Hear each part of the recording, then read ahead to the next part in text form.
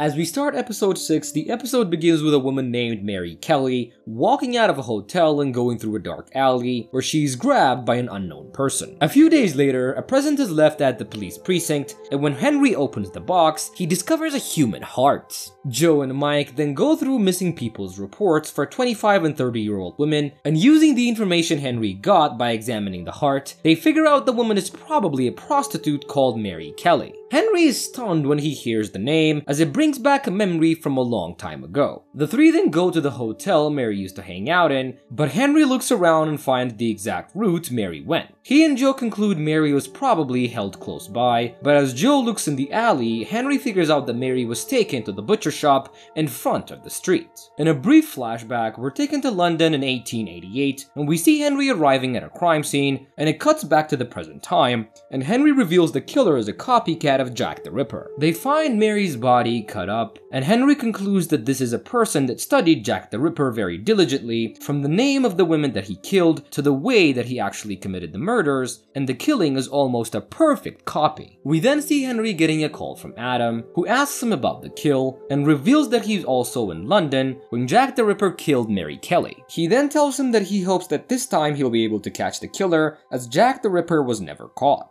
Henry starts looking around as the news of the killing has not reached the outside, but when he runs outside looking for Adam, he only finds a burner phone on a car. Later that day, we see scrambling in his home to find his old notes on the killings. He's also freaked out that Adam knows a lot about Jack the Ripper, and since he was never caught, Adam might actually be him. Henry does figure out the killer used a Liston knife, an extremely rare surgical tool with only 100 left, and this kind of item is only bought at an antique shop, so he asks Abe to visit the Frenchman to ask for info. The next morning, Henry was doing an autopsy on Mary's body, and he has not found any fingerprints or the DNA of the killer. The body is also cut in the exact same way that Jack the Ripper used to cut, except for one part. Henry remembers the cut on the original Mary's arm was actually a semicircle, but this one has a star. And this reveals that the killer is not actually Jack the Ripper, and that the only way the killer thought that he could cut Mary's arm like a star is because he read an article written by the Manchester Herald, who got that part wrong when they reported it at the time. The Manchester Herald has not existed since 1889, and the only copy would be found in the library. Henry and Jill then rush to the library and search for a person who took out the newspaper, and they find a fake name at first, but they match the handwriting to a person right in the library. The guy runs away as soon as he sees them, and as Joe runs after him and captures him, Henry gets a call from Adam, who tells him that the killer left a clue in the last crime scene, which revealed that he will next copy the Black Dahlia. The guy is brought in for investigation, but he reveals that he only read about Jack the Ripper because he's a writer of a graphic novel called Soul Slasher, which depicts killings of serial killers. He then tells them that he ran away because he thought that they were fans, and reveals that some of his fans are psychotic and that they claim that they actually killed people. The police then get a call about another body, and they find a woman killed in a way of the Black Dahlia, but this time, Henry finds the next clue and figures out the next killing will be in the way of the Boston Strangler. While this is going on, Abe visits the Frenchman, who's actually a woman, and he asks her politely to show him her sales book. Unfortunately, she responds by saying no, and then offers to sleep with him. But Abe was not really interested in her, which I don't really get, but he accomplishes his goal by stealing her book. Later that night, Henry looks through the list and finds out the name of the killer, and the police then raid the home of the Bentleys and arrest their son Devin after finding him typing on the fan page. Devin is then quickly brought into custody, but he seems unbothered when he is questioned about Mary's death. He denies doing it, but he's also happy that he's getting accused because he believes that this will make him famous in the Soul Slasher community. Henry and Joe are convinced that Devin is the killer, but they have no evidence, so his father Mark picks him up shortly after. And later that night, Henry informs Joe that he's got the sales book and that they can use that as evidence, but since they stole the book, if the Frenchman reports it stolen, their case will be dismissed on a technicality. Joe then goes to a judge to get a warrant for the book, while Henry goes to return return to the Frenchman. He apologizes to Frenchman and tells her the situation, and she agrees to help them out. She then says that he is lucky that she remembers that uptight man, revealing to Henry that the killer is not Devin, but his father, Mark. He then rushes out of the store to notify Joe, but Mark was waiting for him outside and stabs him, and Mark then blindfolds the Frenchman, and as he prepares to kill her, Henry uses all his energy to go back in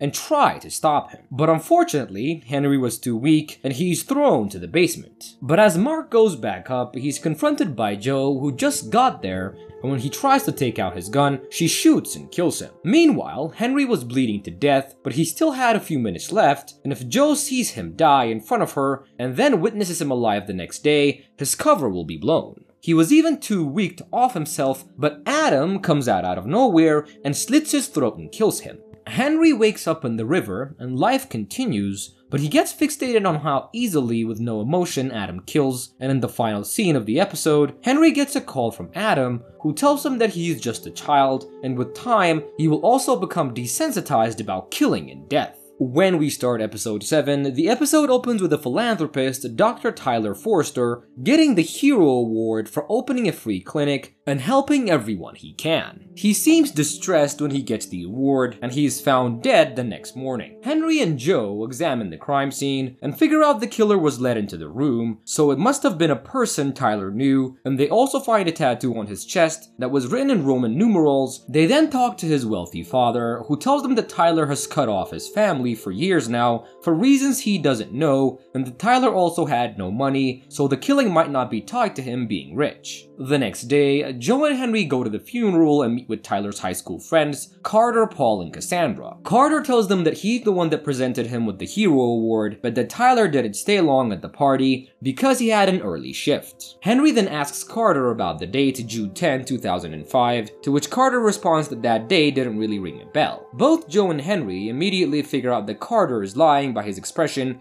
but they couldn't confront him, and Henry has figured out that the tattoo on Tyler's body is a specific date, and he finds that date on a picture with all 4 friends. They then talk to Tyler's mom about the picture, and she informs them that June 10 was the day that Tyler and his friends graduated from high school, and she tells them that the group went for a vacation right after graduation, but that Tyler returned a few days later alone. She also tells them that this is when Tyler suddenly became cold and left his family home, and he also refused to take any money from his family and quit Harvard. When Henry returns to his office, he is met by Lucas, who has found a woman's hair in Tyler's body, and with this revelation, Henry and Joe continue their investigation by talking to Paul, Carter, and Cassandra alone. Paul reveals that Tyler used to be in love with Cassandra, but since Paul was dating her, he couldn't really do much about it. But then, Carter also reveals that he's been hooking up with Cassandra. Cassandra reveals that she went to see Tyler because she missed him, but she didn't tell Paul or Carter because they would get jealous. Henry figures out that the love square still continued to this day, and that the killing might have something to do with that. And they get their big break on the case when a recording on Tyler's laptop was recovered. They play the recording and they see Tyler trying to apologize about a guy named Robert, but before he could say anything, Paul appears in the recording and closes the laptop. Henry and Joe then rush to Paul's apartment, but they find him on the brink of death, overdosing on drugs. Henry manages to make Paul throw up and save his life, but Paul is taken to the hospital and he wouldn't be able to talk to them till the next day. Henry and Joe then continue their investigation on Robert, and they find out that he was a 17-year-old kid that was reported missing 2 days after Tyler and his friends graduated high school. They also find out that Paul had gone to a gas station close to where Robert used to live after Tyler's funeral. The two then go to the gas station and ask the owner, Morris, to show them the security tape from the day, and when they go through the footage, they see Paul and Carter throwing a bag into the dumpster, and when they rush to the dumpster, they find a shovel. They then go into the woods with a search party, and they find Robert's skeleton buried. The next morning, all 3 suspects are brought in for investigation, and all of them confess that they accidentally hit and killed Robert when they were drunk driving one night. Cassandra was the one driving and made everyone promise not to tell anyone, but the night of Tyler's death, he tells them that he was going to confess, but this still doesn't show who the killer is, as all of them actually deny that they killed him and tell Joe and Henry that they only tried to convince him. Henry then remembers that Robert was wearing the gas station uniform, revealing that Morris knew that they killed the kid.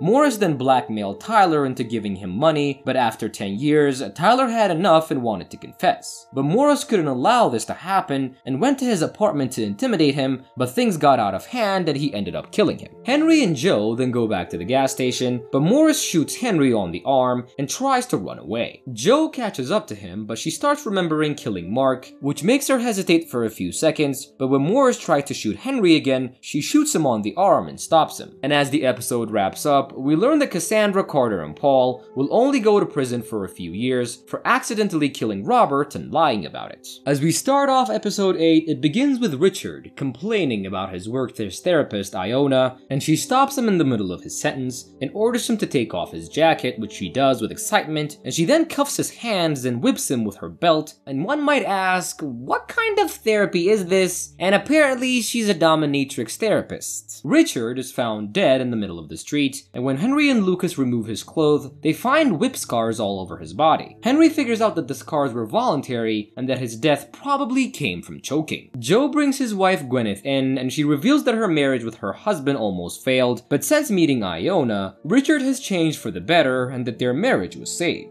Gwyneth further explains that Richard doesn't have sex with Iona, and that the therapy was about letting his guard down, as Richard worked in a world where any weakness might be exploited. Later that day, Henry and Joe visit Iona at her office, and they ask her what she did with Richard the night before, but she refuses to tell them, citing client confidentiality. Joe then looks around the office and finds a hanging station where Iona chokes her client.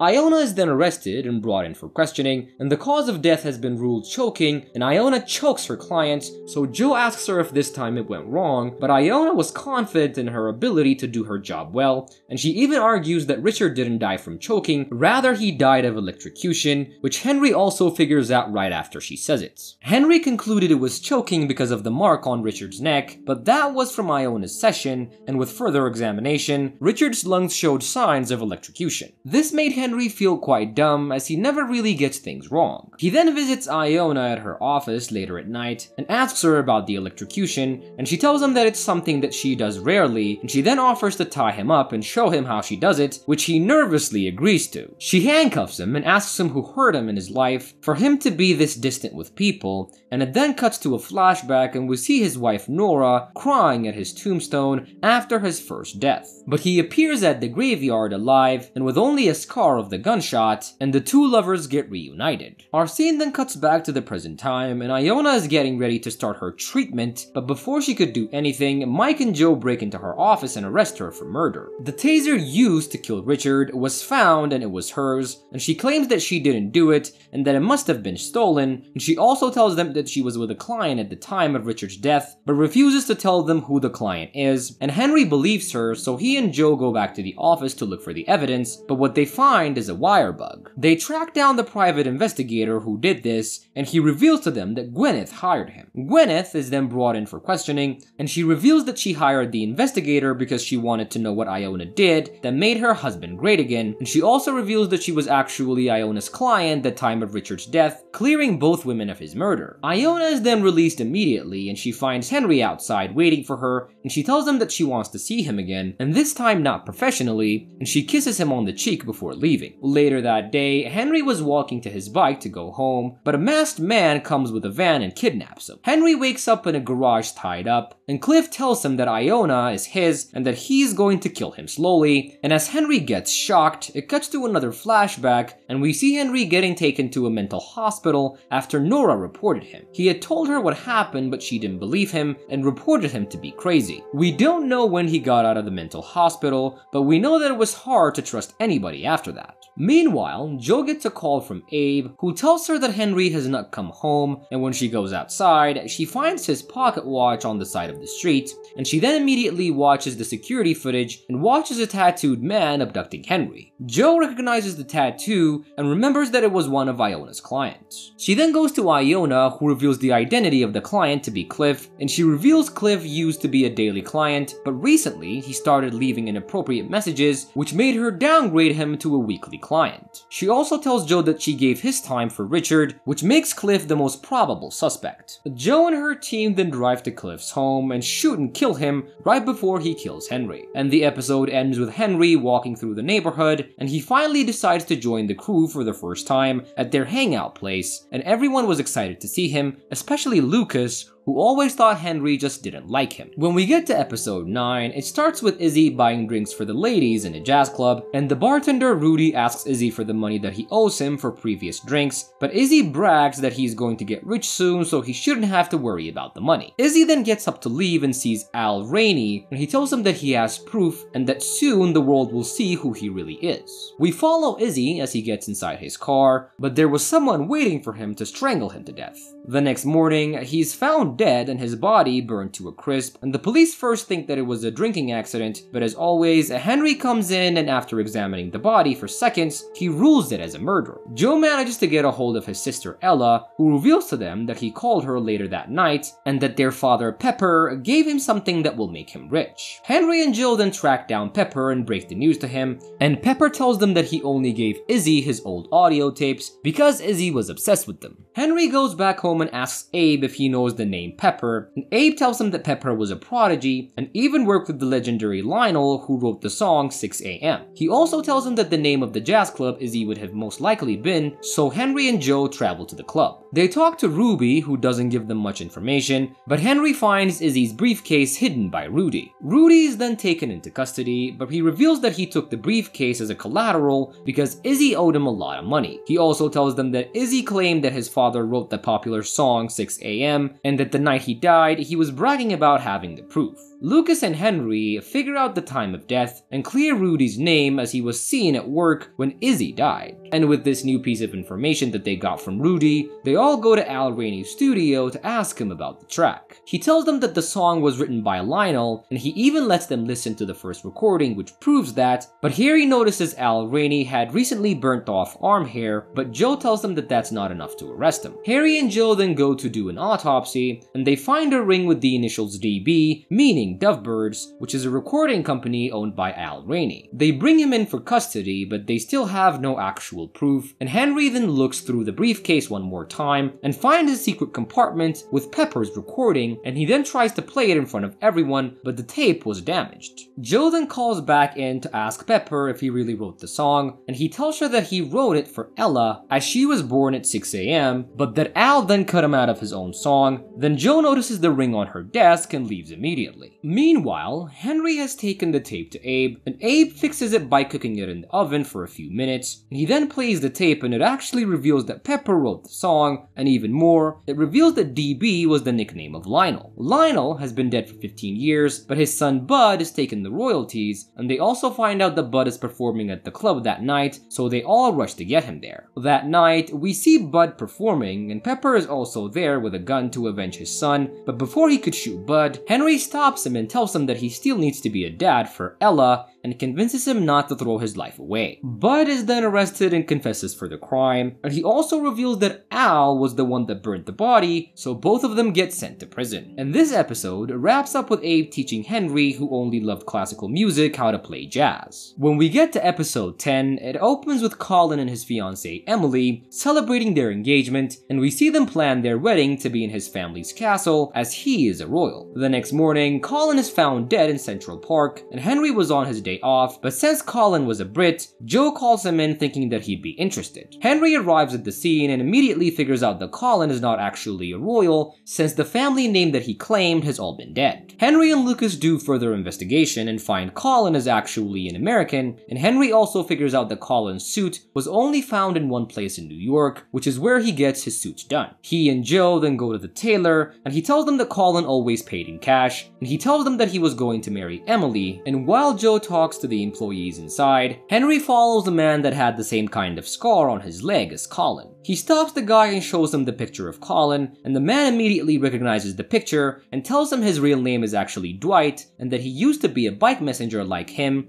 and he tells him that he disappeared a year ago and that he hadn't seen him since. Emily is then brought in for questioning, but Joe and Mike quickly figure out that she doesn't know anything, and they reveal to her his real name and that he was actually a con artist. Meanwhile, Lucas finds a torn up check for $1 million in Dwight's coat, and they figure out that the owner of the check to be Norman Sontag, Emily's Emily's father. They then show the check to Emily and she reveals to them that it was for their wedding. Henry and Joe then go to Norman's house and talk to him about Dwight, and he tells them that he hasn't seen him since 10 last night, but Henry figures out that Dwight and Norman had a fight based on the way Norman was walking. He also figures out that Norman hit Dwight with a golf club, so Norman was brought into custody immediately, and his lawyer Peter joins him shortly and tells him not to say anything. But Norman caves and tells Joe that Dwight came after the engagement party to confess, and he told him that he was a con man, but that he had fallen in love with Emily, and he then told him that he will also confess to Emily, and if she forgave him, he will leave with her. Norman then got mad and they got into a fight, but he tells them that he didn't kill him. Meanwhile, Henry continues investigating Dwight's clothes and figures out that there was no way that Dwight learned how to fake being British alone, and he then checks who bought the clothes, and an employee in the store named Patricia comes up. The police then search her house, but she was nowhere to be found, and they find a tape of her and Dwight training being British, and the recordings also reveal that they were in love. The next day, Henry joins Abe at a funeral for an old friend, and Henry then sees Emily with a lawyer, and he then sees Patricia from afar also getting into her car after attending the funeral, and he then calls Joe and tells her what's happening and Patricia is caught. She tells them that Dwight told her that he was in love with Emily and that he wanted to confess,